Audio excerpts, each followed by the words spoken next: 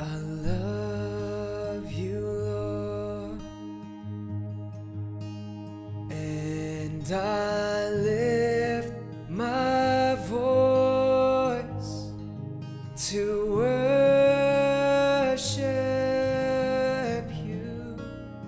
Oh, my soul, rejoice. Take joy, my King,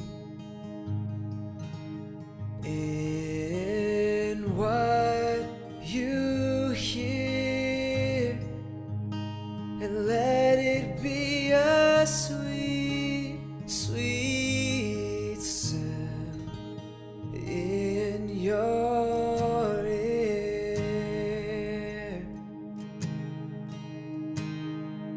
I love you, Lord, and I lift my voice to worship you. Oh, my soul, rejoice. Take joy, my King, in what you hear, and let it be a sweet, sweet sound in your ear. And I love you, Lord, and I lift my voice to worship you. Oh, my soul, rejoice. Take joy, my King, in what you hear, and let it be a sweet, sweet sound, and let it be a sweet, sweet sound. Let it be a sweet, sweet sound in your ear.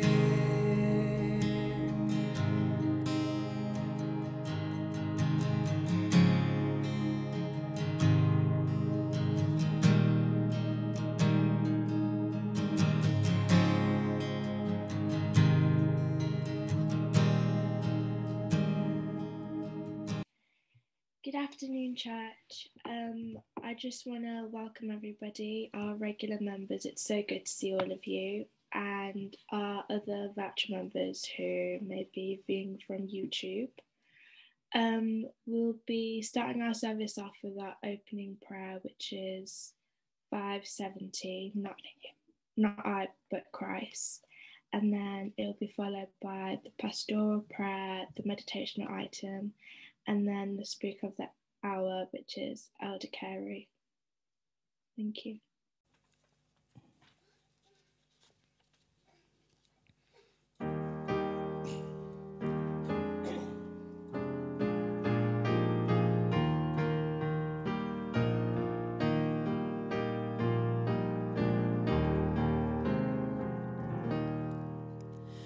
Not I, but Christ, be honored, loved, exalted.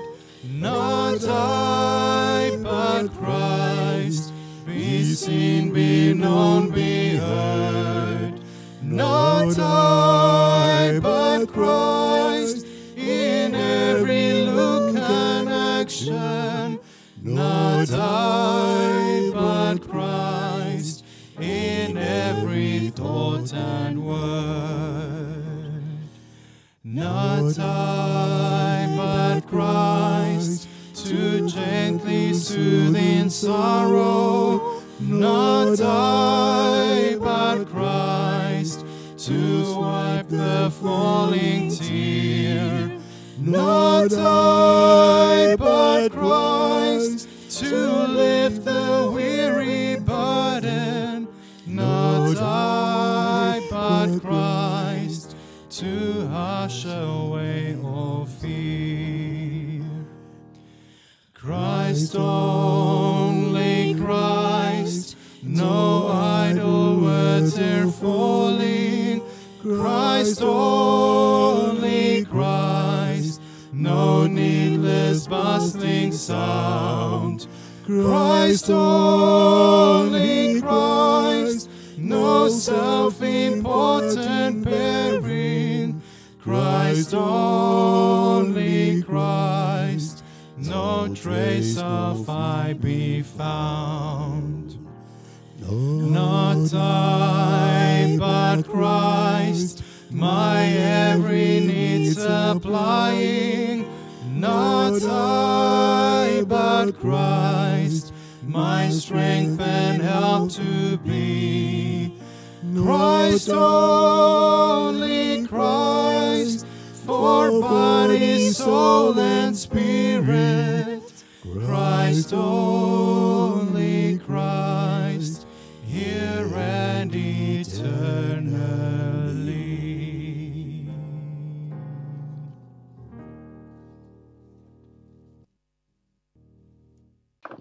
Good afternoon, church. It is my privilege to lead us in the pastoral prayer. I would encourage you all to adopt a position of reverence. Where it is possible, please kneel, or you may remain seated, but we are going to be bowing our heads and closing our eyes. So please, can we all be prepared to seek the Lord in prayer? Dear Father in heaven, I want to thank you for the privilege that is the Sabbath day. Thank you for giving us the breath of life this morning and giving us the chance to fellowship. Thank you, Father, for loving us and continuing to watch over us and protecting us in this week that has just gone, so that we may be with you and acknowledge the Sabbath day and rest in your presence. Father, we just want to put before you the needs of our church family, those that are close, those that are far, those that we see regularly, those that we haven't had a chance to see in person for such a long time. And Father, we pray that you will extend a healing hand over those that are in need of comfort and those that are in need of the Almighty Physician. Father, we just ask that although our church family may be scattered and we have not had a chance yet to see each other physically, that through these technological means, over YouTube and through Zoom, that everyone may be touched by your presence, knowing that they are truly loved and we can embrace and care for them as our church brethren. Father, we just want to put before you the speaker of the hour, Elder Otis Carey. We pray that you will put in his mouth, put in his heart, the words that you would have us to hear this day. Father, we know we are living in troublesome times, and everywhere we look, we are seeking guidance, support, and love. We are looking around us and there may seem to be many foes, many enemies. And Father, we just want to find comfort and solace and refuge in your word today. Father, we just ask that the message, let it enrich our hearts. Let it help us walk closer with you. Help it plant a seed in those that hear it. Help it plant a seed in their hearts so that they may allow that seed to take deep root and blossom and grow and mature, so that, Father, we can have that joy, that awesomeness that it comes to have that relationship with you, so that it's visible to all. Let a light shine forth and let us all be known to be followers of your word. Father, we just submit before you all our needs, those that are old, those that are young, the sick, the bereaved, wherever it may be. Father, we know that as we kneel before your throne, before we have even asked for it, you are able to provide the needs of those. And we know, Father, that you see the desires of all of our hearts. And Father, we just ask that in your time, whenever it may be, that you may grant unto us all our wishes and desires. Father, we pray that as we commune together on this Sabbath day, that we will have the opportunity to witness and hear a message that is going to light our hearts, Father, and give us hope for whatever is to come. Father, we submit before you in this way and pray that you will watch over us, keep us, bless us, and keep us again for the following week so we may come together again. In Jesus' name we pray. Amen.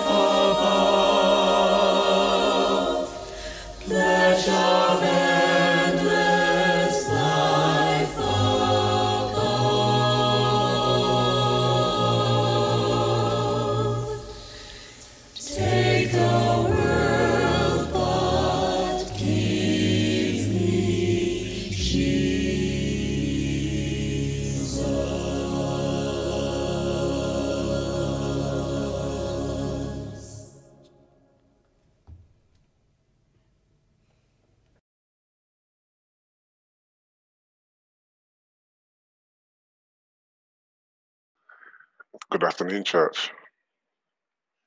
Good afternoon. Can you hear me? By a show of hands, can you hear me? Super duper. Fantastic. Welcome to our members.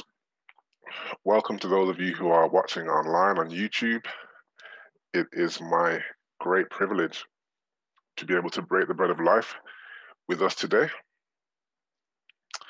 The topic under consideration this afternoon, I'm going under the title, Despise Not Prophesying. Despise not prophesying.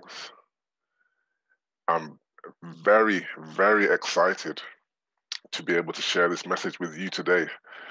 As some of you might know, I have had this message waiting and looking and hoping to share it for maybe, I don't know, a couple of years now. But up until now, God never really gave me the permission to speak it. But on this occasion, I have been given the license to speak the message. We will have a word of prayer, and then I will share with us our scripture readings, and then we will head straight into the message. I encourage you to get a pen, a pencil, some paper, get a Word document, get something to write down the things that I will share with you today, and then to go and look them up for yourself. Many of the truths that I'm going to share with you today, I learned many, many years ago. I was fortunate enough to attend a revival series in Ladywood, and the preacher was a Pastor Jason Morgan, formerly of Amazing Facts. And he preached a 2 or 3 week series, I believe it was, but so successful and so much in demand he agreed to stay behind and to do one extra day, one additional day on a Sunday. And the truths that I'm about to share with you are the truths that I learned that day. I have never heard these things preached before or since, and I wish that I had taken a pen, and I wish that I had written the things down. Because if I did, it would not have taken me many, many years of my own study to rediscover the truths that he shared. So I encourage you to write these things down and look them up for yourself. Let us pray. Before we pray, one more thing. As I speak, I'm encouraging you to pray for yourself and to pray for me. Pray for me that I would speak only the things that God has ordained for me to say to you. And then after having spoken God's truth, I pray for yourself that you would hear and you would respond to what God is telling you to do. One more request I have for you all. I know sometimes when we are on Sabbath school or when we are in divine service, I see some of you texting each other backwards and forwards, giggling and laughing and making jokes. I can't tell you what to do, but I'm requesting kindly, please don't do that. It's very distracting. It's very distracting. Thank you very much. Let's pray. Heavenly Father, Lord, as we come with nothing worthwhile of our own. But Lord, it is only by the grace and the mercy of you, Lord, that we can approach your throne. Only in the person of Jesus Christ can we come near unto a righteous and a holy God. Lord, I pray that you would bless us, bless the hearers, Father, bless me, speak to me and through me. Lord, there's nothing in my mind that is worth sharing with the people, but you, Lord, you have all truth. Please speak with us today. Lord, I pray for the technology. I pray for my hay fever. Lord, all these things, I put them in your hands, asking that your name will be glorified here today. In Christ's name, we ask all of these things. Amen. 2 scripture readings to share with you today. Let me try and share my screen so that you can see them too. Fantastic. The first scripture is taken from 1 Thessalonians chapter 5, verses 19 to 23. It reads, "Quench not the spirit. Despise not prophesying. Prove all things. Hold fast that which is good. Abstain from all appearance of evil, and the very God of peace sanctify you wholly. And I pray, God, your whole spirit and soul and body be preserved blameless unto the coming of our Lord Jesus Christ." The next scripture is taken from the book of Amos.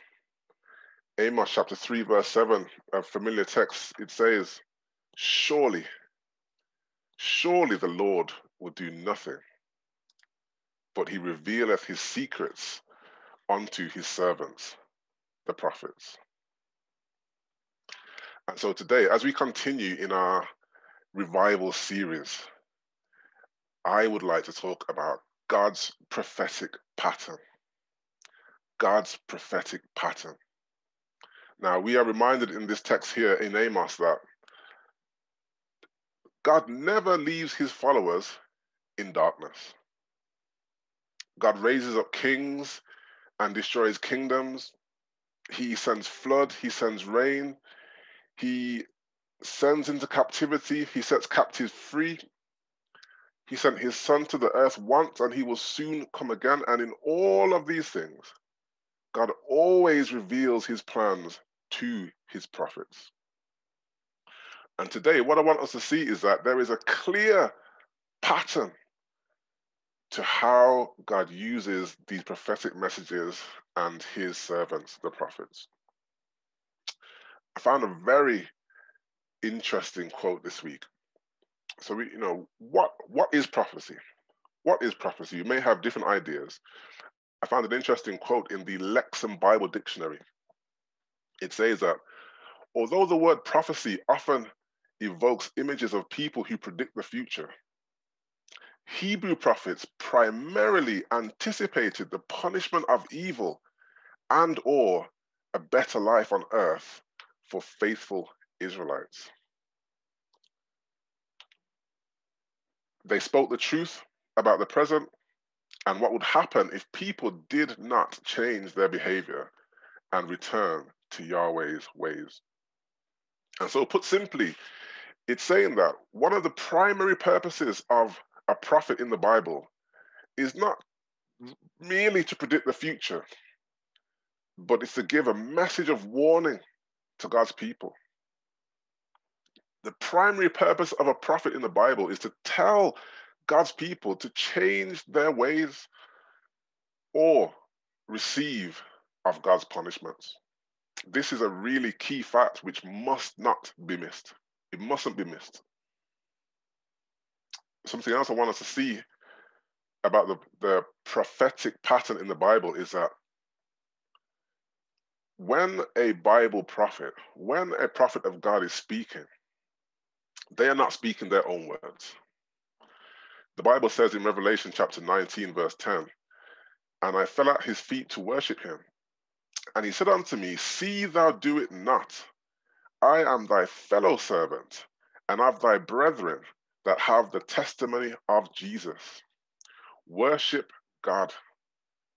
For the testimony of Jesus is the spirit of prophecy." And so, according to what we just read, prophecy is the testimony of Jesus Christ. If we read in Revelation chapter 1, we see that God gives a message to Jesus. Jesus gives a message to his servants, the prophets. The prophets give the message to God's people. And so why should we not despise prophesying? Because when we despise prophecy, we are actually despising Jesus himself. The Bible says that we must test the prophets, not despise them. And so what has any of this got to do with revival? Well, I'm glad you asked. I'm glad you asked. Truly, God's people truly need to be revived. But what has prophecy got to do with revival?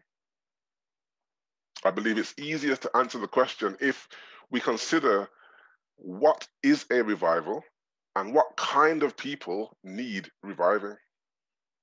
You see, to revive simply means to return to consciousness or to life, to restore or to renew. And so what kind of person needs to be brought back to consciousness or brought back to life? Obviously, one who is dead, dying, or unconscious. One who is dead, dying, or unconscious. And it pains me to say, but God's people are mostly dead, dying, or unconscious. We need to be revived. We need to be brought back to life. The next question is, how did God's church die? How did God's people die? What was the cause of death? What was on the death certificate? The sad truth is that it's sin. Sin, brethren. Sin killed us. Sin is killing us. Sin is killing the church. And so because of the sinfulness of God's people, we desperately need a revival. And so, if sin is killing the church, logically speaking, what has to happen for there to be a revival? What do you think needs to change for God's people to be revived? The truth is that there can be no revival without reformation. There can be no revival without reformation. Reformation simply means to change, to change. There has to be a change in God's people. I feel like there is not a single day, a single week that goes by these days where some data is coming into my being, into my awareness, which is just underlining the fact that Jesus is coming very, very, very soon to this earth.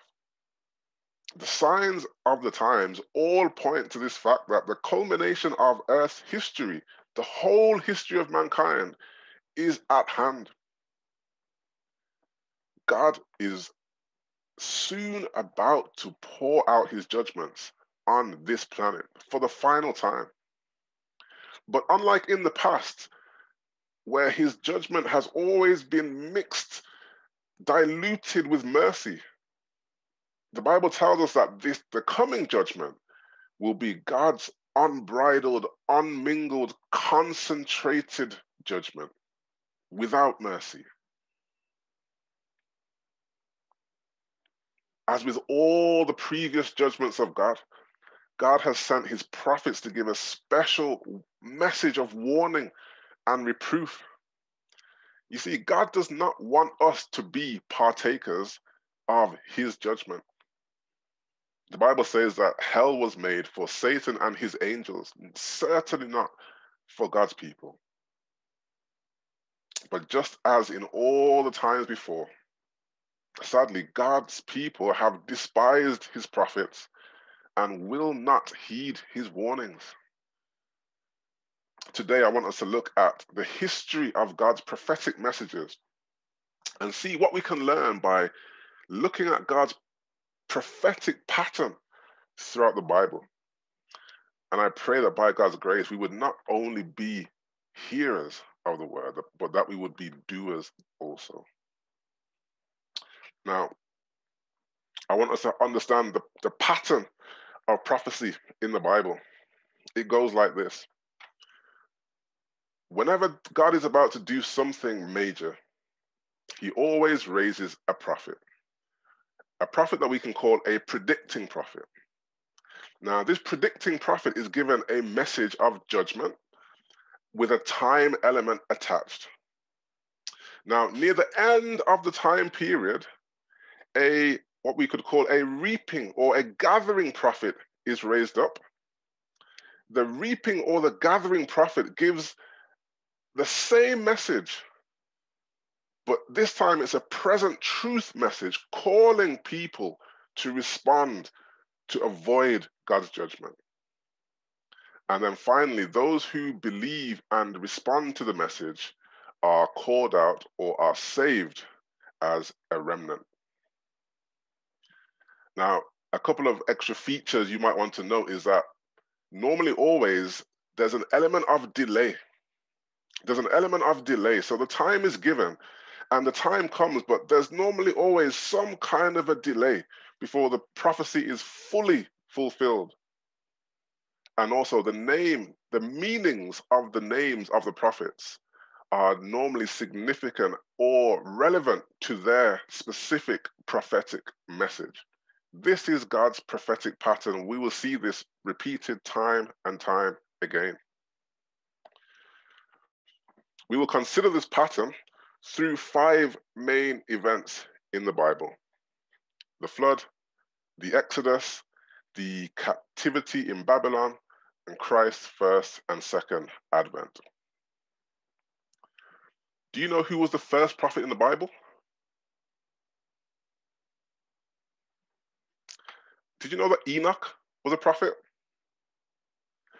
Did you know that Enoch prophesied of the flood?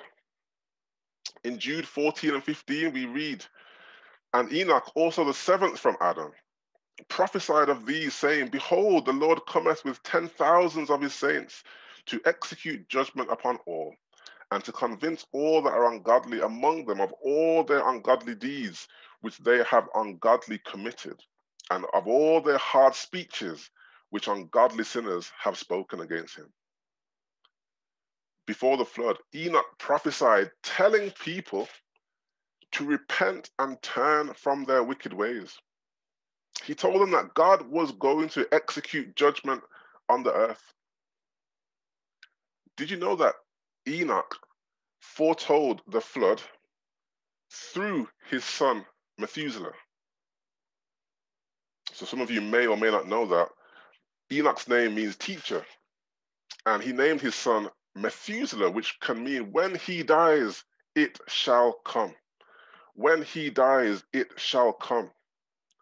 Evidently, Methuselah's very name and life was a living, walking, talking prophecy of the flood. Methuselah lived until 969 years old, and when he died, in the very year that he died, the flood came. How do I know this, you ask? Well, I'm glad you asked. Let's go to Genesis. Genesis chapter 5. 19 to 24, and Jared lived after he begat Enoch 800 years and begat sons and daughters. And all the days of Jared were 962 years, and he died.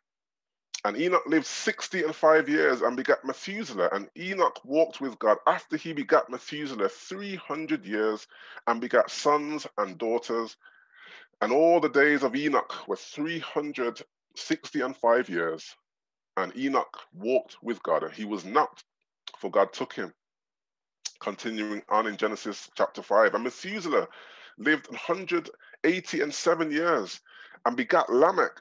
And Methuselah lived after he begat Lamech 782 years and begat sons and daughters. And all the days of Methuselah were 969 years, and he died. And Lamech lived 182 years and begat a son. And Genesis 5:29 says, and he called his name Noah, saying, this same shall comfort us concerning our work and toil of our hands, because of the ground which the Lord hath cursed. And in Genesis chapter 7, we read that Noah was 600 years old when the flood of the waters was upon the earth. Now, some simple mathematics, it goes like this. Methuselah's age at the birth of Lamech was 187. Lamech's age at the birth of Noah was 182. And Noah was 600 years old when the flood came. And so if we simply add up the years from the start to the flood, we see that the year that Methuselah died, the very year he died, the flood came, just as his name had predicted. And so God raised up a prophet, Enoch, and he prophesied of a coming destruction, a coming judgment, which would come when his son Methuselah died. Now, prior to this time, God raised up a gathering or a reaping prophet named Noah. Now, Noah's name means rest or comfort. And Noah was brought on the scene to declare that the end of the prophecy was nearly at hand. And so he preached with the people, pleading, turn from your sins and live. Was there a delay? Was there an apparent delay in the coming of the flood? Noah preached and preached and preached, and years went by, and the people began to mock him and laugh and say, you know, bear in mind, it had never rained. It had never rained. It seemed as though the things that Noah prophesied would never, ever come true. 120 years he preached. But brethren, God's word is sure. God's word is sure. Eventually, the thing that God promised did come to pass. Sadly, only a small remnant was saved. And Noah went in, and his sons and his wife and his sons' wives with him into the ark because of the waters of the flood. Only 6 people. 6 people responded to the message. Or 8 people, sorry, I beg your pardon. And so in the story of the flood, we see that God's prophetic pattern has been fulfilled. God raises up a prophet. He gives a message of warning and reproof with a time element attached. Near the end of the time period, he sends another prophet to declare that it has almost come to pass. There was a delay. Nobody thought it was going to happen. The question is, did it rain? Yes, it certainly did. And all but a tiny remnant of Noah's family was saved. Next up, let's look at the Exodus. The Exodus. Question, was there a prophet who foretold the events surrounding the exodus of God's people from Egypt? There absolutely was. There absolutely was. Genesis chapter 20 verse 7 tells us that Abraham was a prophet. Abraham means the father of a multitude. In Genesis 15:5 it says, and he brought him forth abroad and said, look now toward heaven and tell the stars, if thou be able to number them. And he said unto them, so shall thy seed be. God gives the prophet Abram a message.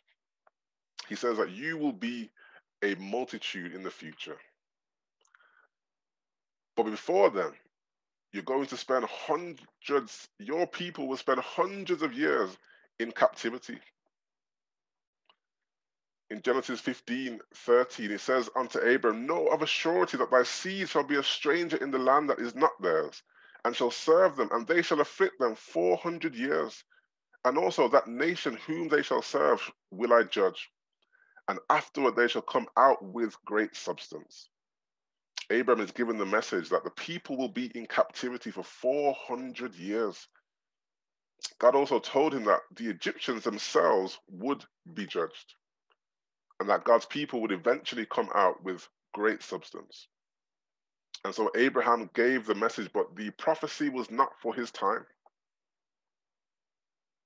But we see in Exodus chapter 2, and it came to pass in the process of time that the king of Egypt died, and the children of Israel sighed by reason of the bondage.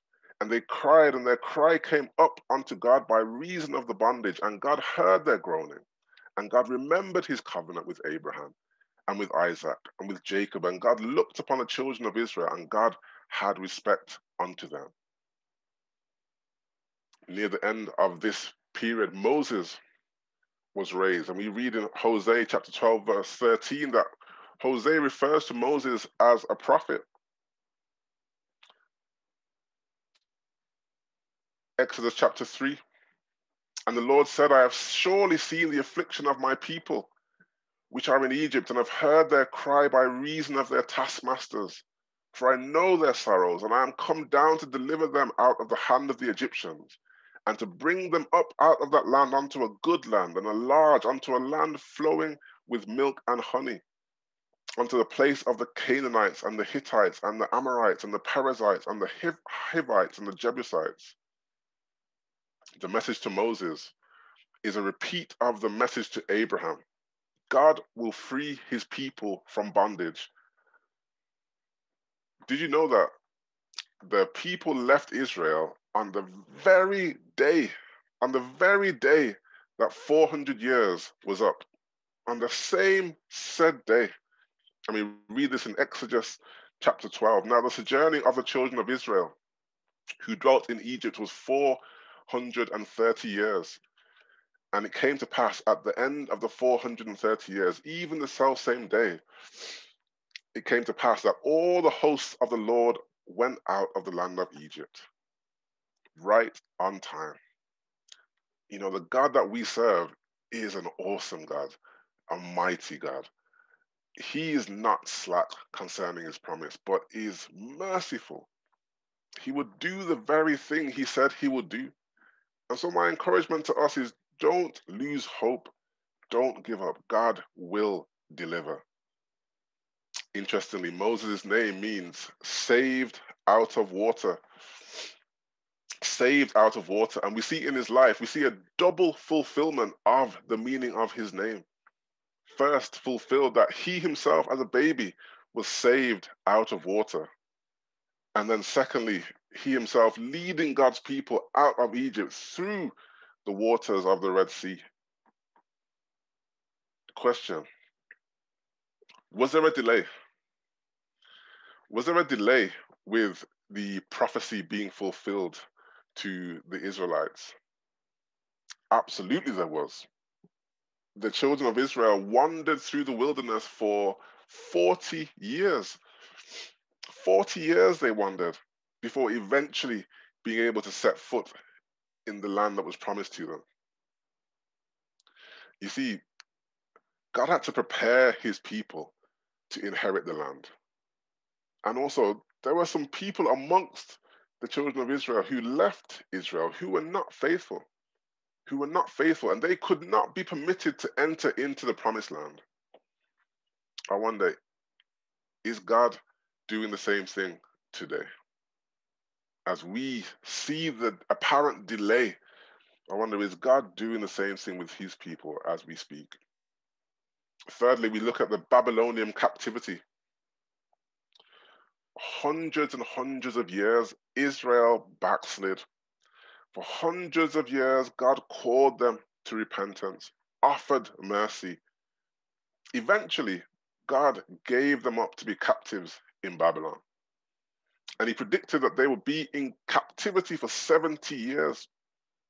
A proclaiming prophet was raised. His name was Jeremiah, meaning Yahweh casts out, or Yahweh strikes out.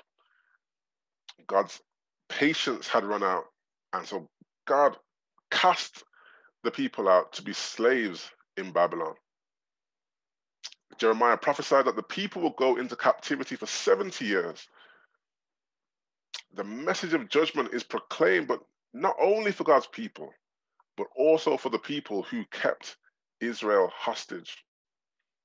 We see in Jeremiah chapter 25, and this whole land shall be a desolation and an astonishment, and these nations shall serve the king of Babylon 70 years. And it shall come to pass when 70 years are accomplished that I will punish the king of Babylon and that nation, saith the Lord, for their iniquity and the land of the Chaldeans, and will make it a perpetual desolation. Question: did Israel go into captivity in Babylon for 70 years? Absolutely, yes they did. And was the land of Babylon made a perpetual desolation up until this very day? Absolutely, yes it was. And then at the appointed time, Daniel the prophet was raised up.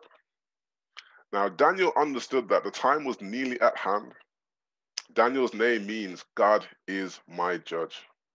How fitting that the book of Daniel is concerned with, above all things, with God's judgment of his people.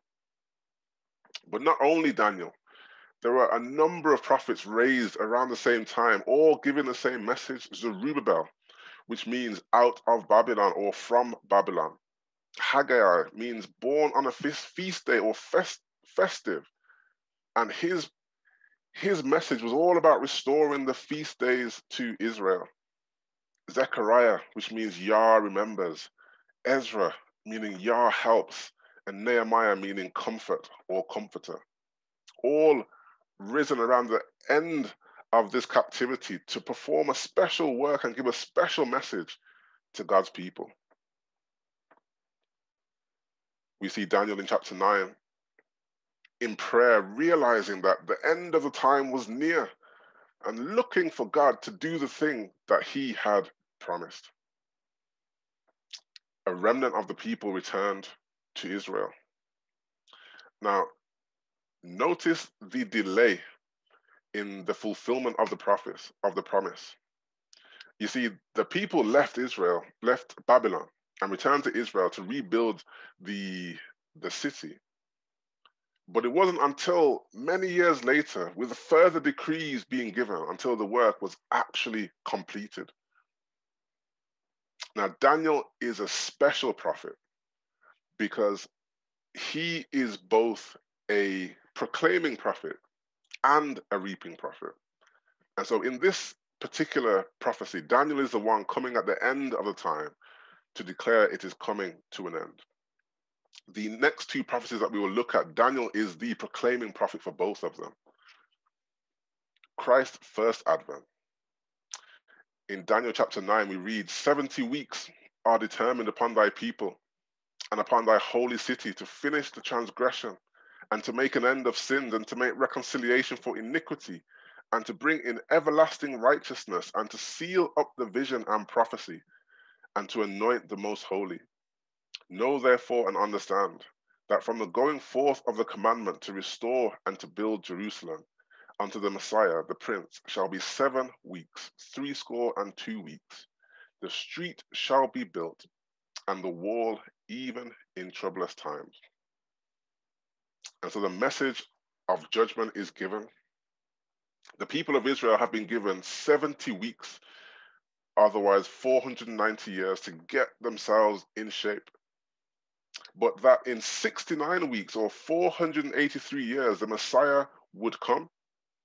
And so if God is true to his pattern, we should expect that another prophet to be raised preaching the same message just prior to Christ's return. Question: was a prophet raised just prior to Christ's return preaching the same message? Absolutely, yes, there was. And his name was John the Baptist.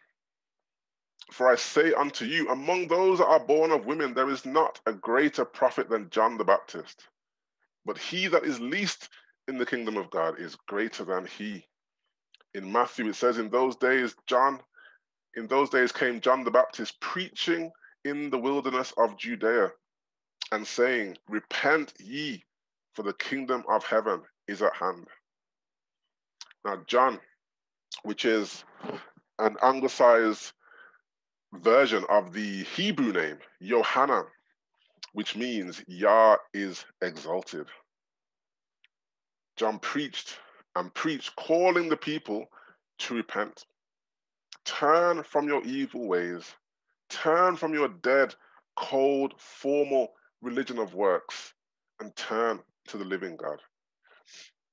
At the end of Christ's ministry, after Jesus ascended to heaven,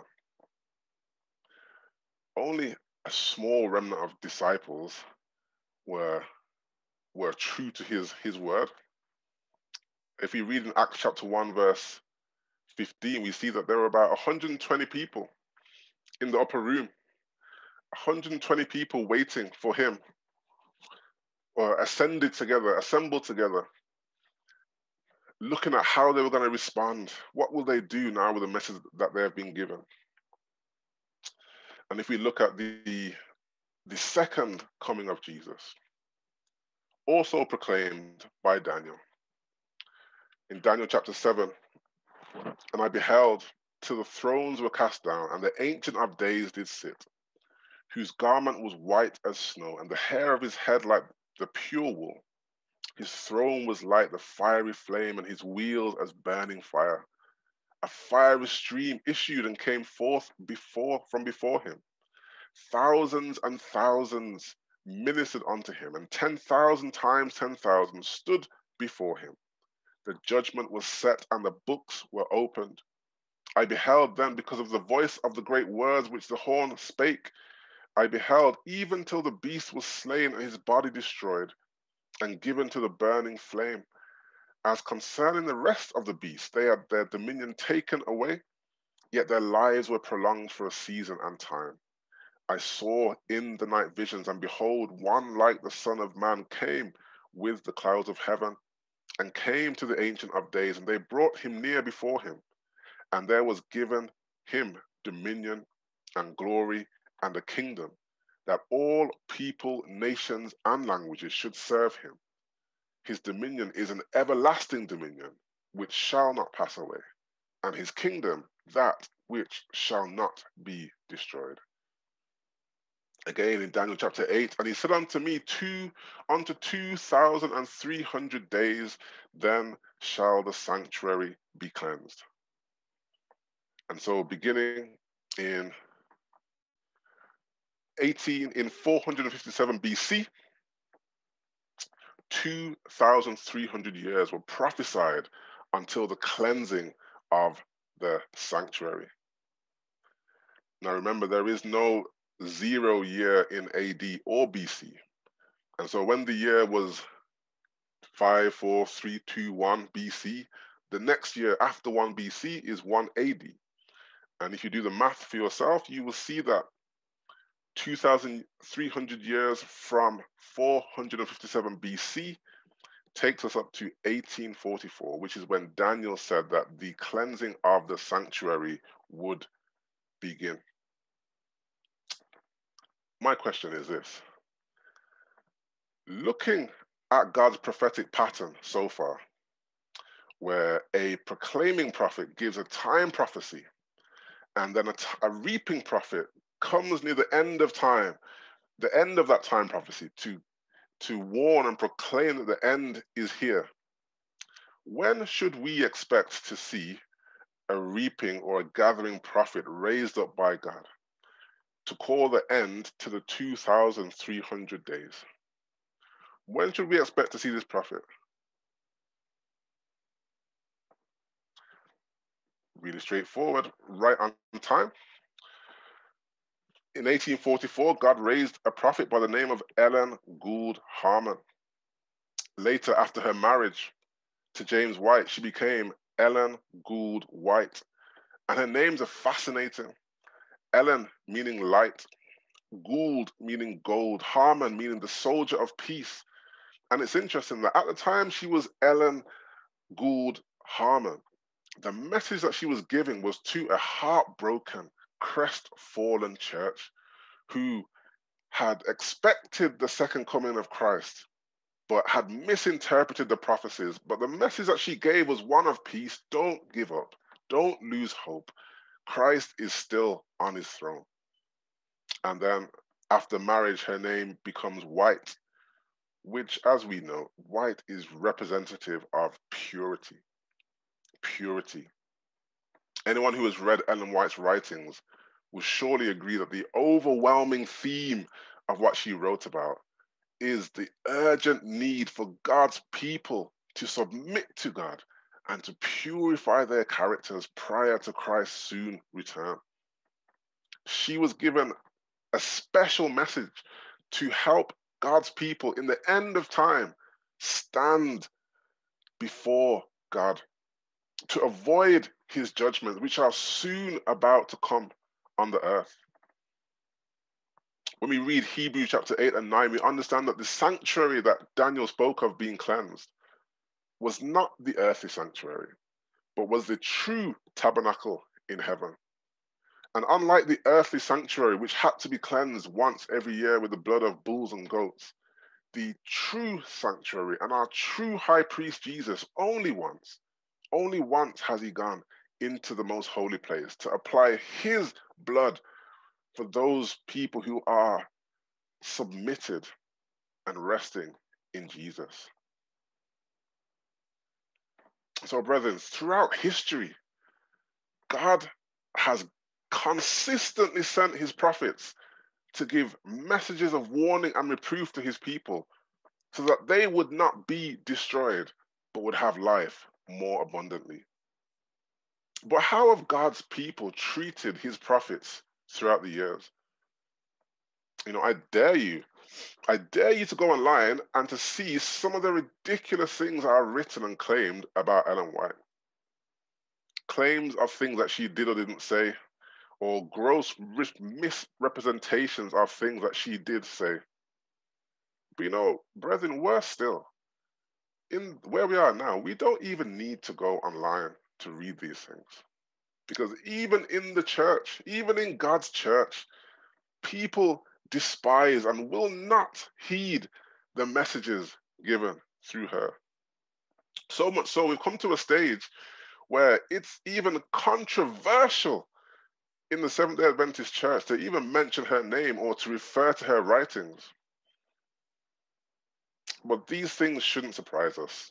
It has always been the case since the beginning.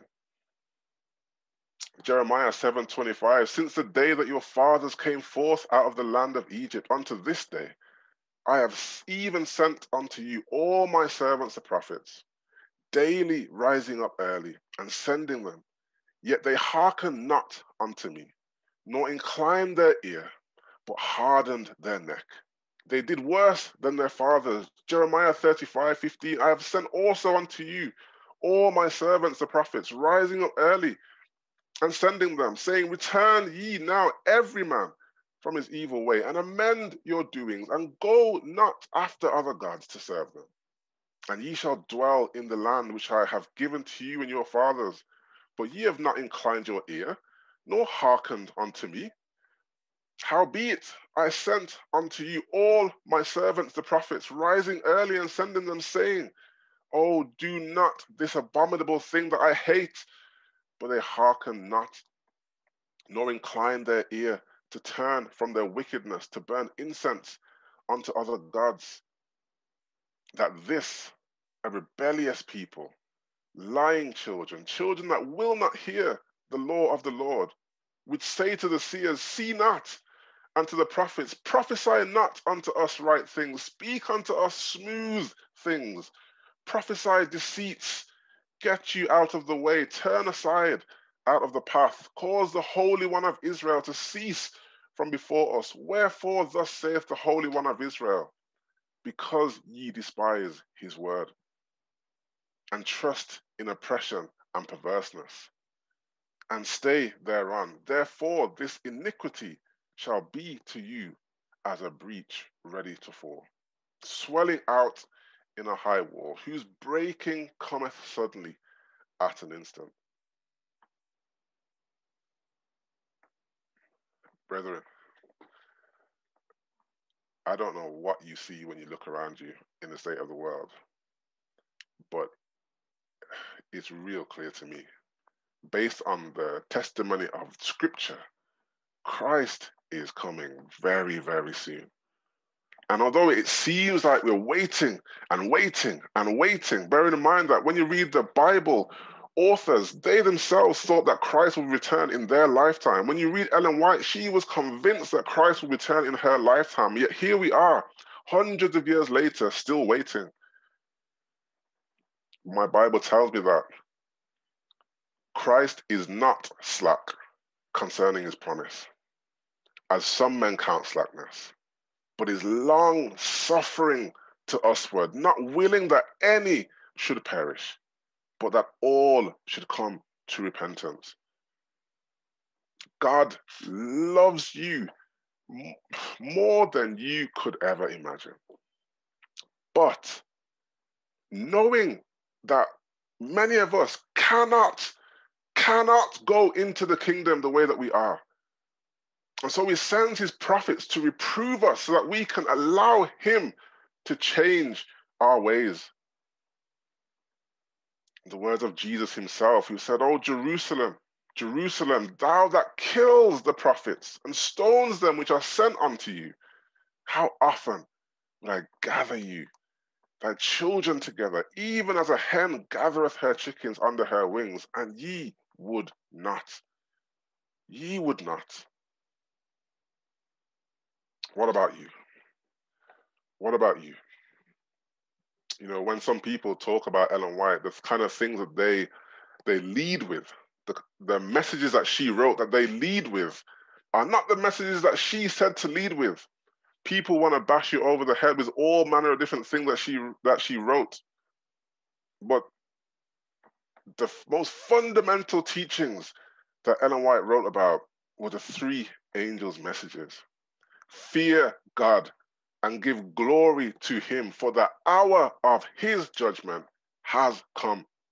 Worship him who made the heavens and the earth, the seas and the fountains of waters, and come out of Babylon, my people, that you be not partakers of her sins. Now, brethren, now is the time to heed the words of God's prophets. Now, if you will hear his voice, harden not your heart. Now, if you will hear his voice, harden not your heart. And so my call is simple. If it is your desire, to follow all of the words that God has sent to you, and above all, to be prepared to meet him in the clouds of glory, which I believe we shall all see very soon, just show me your hands. And if you're on YouTube, God sees your hands. I don't see your hands, but God sees your hands. Let us pray. Let us pray. Heavenly Father, Lord, we are so grateful to you because, Lord, even in the world of error, you constantly have given us truth for us to follow. Lord, have mercy on us as we have despised the messages that you have given to us to reprove us and to prepare us to meet you in glory. Dear Father, you have seen the hands and you know the hearts. Lord, help us to do the things that you have said so that we may be doers, not just hearers. And Lord, save us in your kingdom, I pray. Dear Father, dismiss us all with your blessings. I pray for those online, those who are listening and watching, wherever they may be. Lord, impress on our hearts the nearness of your coming and save us in your kingdom, I pray, in Jesus' mighty and righteous name. Let the church say, amen. Amen.